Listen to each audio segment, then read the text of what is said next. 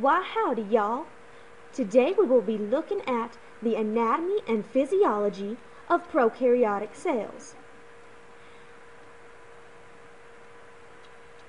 First off, we need to talk about the shape and the arrangement of the bacteria. Well, first we have bacillus, which is going to be our rod-shaped bacteria.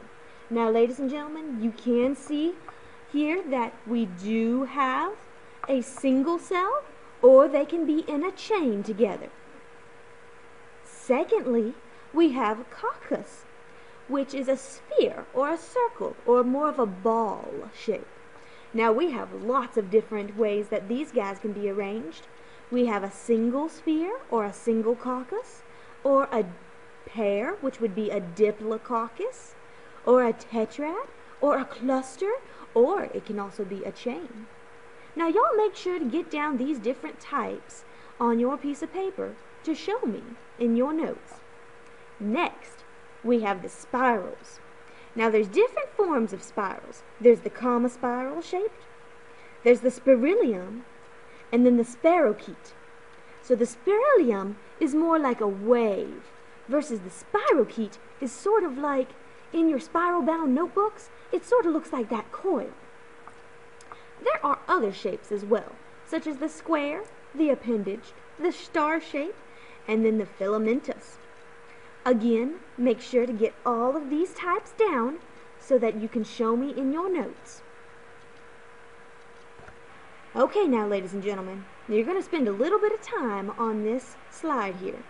I would like you to try and draw as best you can the prokaryotic structures of the cell. Now, guys, remember, you are going to draw this for me and label it. Now, don't worry, we're not going to be going through all these pieces today. We're just mostly going to be looking at the cell walls. Let's talk about the cytoplasmic membrane. Now, remember, the membrane surrounds the cytoplasm and defines the boundary of the cell. It is a barrier, and it's highly discriminating conduit between cells and its surrounding, also known as it only allows certain things in and out. Now, remember, you should have learned this back in biology, but the cytoplasmic membrane is made up of a phospholipid bilayer. Ooh, we can split up the word bilayer and figure out how many layers it is. Remember, bi means two, so we know we're going to have 2 layers of the phospholipids. So just reminding y'all about what the phospholipid actually looks like. Remember, it's going to be a circle with 2 little squiggles off the bottom. Now, the big thing to remember is that the head area is going to be polar, and it's also going to be hydrophilic. Now, hydrophilic means that it can touch water. Hydro meaning water, philic meaning loving. So it can touch water. But the 2 fatty acid chains, or its 2 tails, are going to be nonpolar and hydrophobic, which means water does not touch them. Now, when we make the phospholipid bilayer and put the tails on the inside, this makes a water membrane, which means water can't go through, because remember, water cannot touch the tails. Again, this shows us a larger picture of the phospholipid bilayer. Again, you need to make sure you know that the polar heads are hydrophilic, which means can touch water, and that the tails are hydrophobic and can't touch water. You might need to also make sure you can explain how this bilayer makes a waterproof barrier. Hint, hint, wink, wink. That's a good one for the test. Okay, here's another image of the phospholipid bilayer. Now, it's just not the phospholipids. It also have different types of proteins and carbohydrates, which are sugars, that go through the actual membranes. So a peripheral protein is a protein that is on the outside. A pore allows things to go in and out, just like the pore on your skin cells. We also have integral proteins. Integral go all the way through the lipid bilayer. So again, peripheral are only on the outside. Integral are all the way through. Now, cell walls. The cell walls of bacteria are made up of peptidoglycan. It is comprised of alternating NAG and NAM molecules. Now guys, you will have to know that it's alternating NAG and NAM. You won't have to exactly draw it all the way out, but I will be showing you pictures. Attached to each NAM protein are 4 amino acids called a tetrapeptide. Now, looking at the categories of bacteria, there are 2 major differences, and their found differences are in the cell walls. When we do a gram stain, the gram-positive bacteria will stain purple due to its structure of the cell wall. The gram-negative strains will stain red due to its cell wall. So let's take a look at the different types of cell walls in a gram-positive and a gram-negative bacteria. Just kidding, going back, there we go. Gram-positive cell walls. So a gram-positive cell wall has a really thick layer of peptidoglycan. They're layered on top of each other. It's a sheet and then another sheet of peptidoglycan and another sheet of peptidoglycan and another sheet laid on top of each other. It also contains teichoic acid that runs through the layers of peptidoglycan.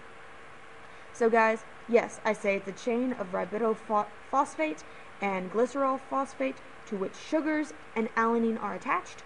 Go ahead and write that down, but you just need to know that it is called teichoic acids.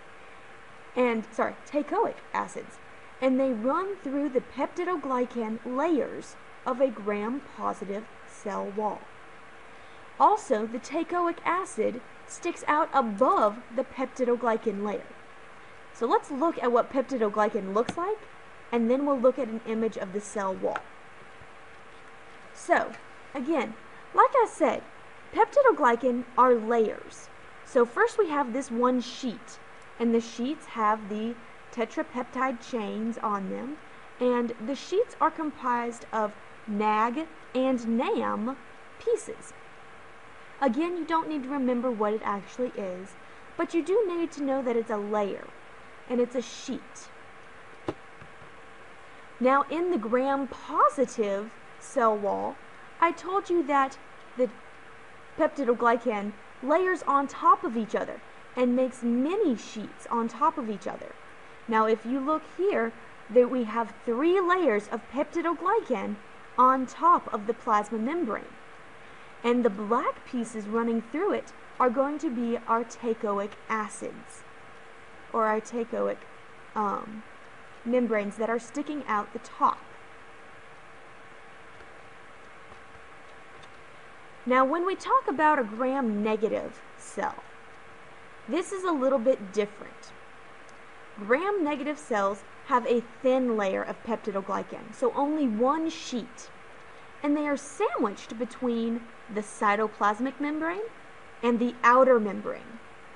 Now guys, the cytoplasmic membrane looked exactly like the other cytoplasmic membrane.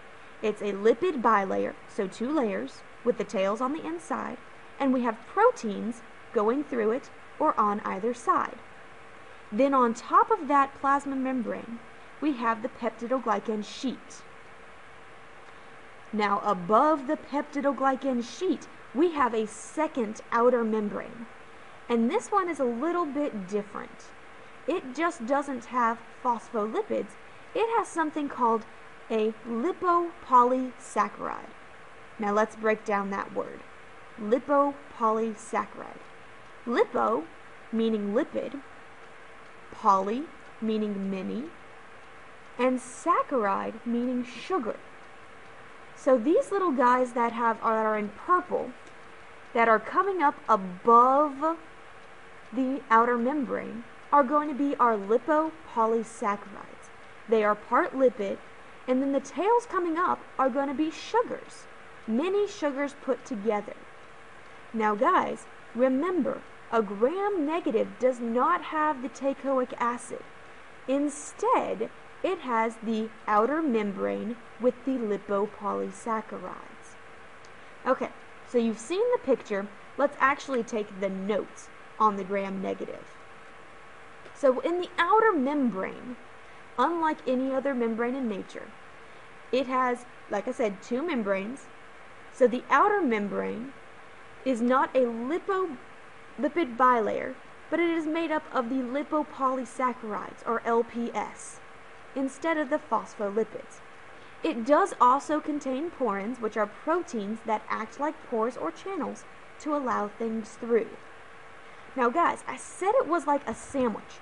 So remember, if you look back here, the picture is like a sandwich, and inside the middle is the peptidoglycan, and the peptidoglycan isn't just smushed in there. There is a layer called the periplasm. The periplasm is our last slide we're going to talk about today. I'm sorry, just kidding. Lipopolysaccharide, I've given you an image of it. Again, it looks like a lipid down at the bottom, and along the top is a long chain of different sugars, because saccharide means sugars and poly means many. Going back to my periplasm, I do apologize. It is the region between the cytoplasmic membrane and the outer membrane. It is filled with gel, and that is where you will find the peptidoglycan layer. It is also filled with different secreted proteins and enzymes. Now guys, again, you should be taking all these things down as notes. You should have drawn the picture of what the bacterial cell looks like. On Thursday, we'll be talking about the two different types of cell wall. I hope you enjoyed this, and have a good day.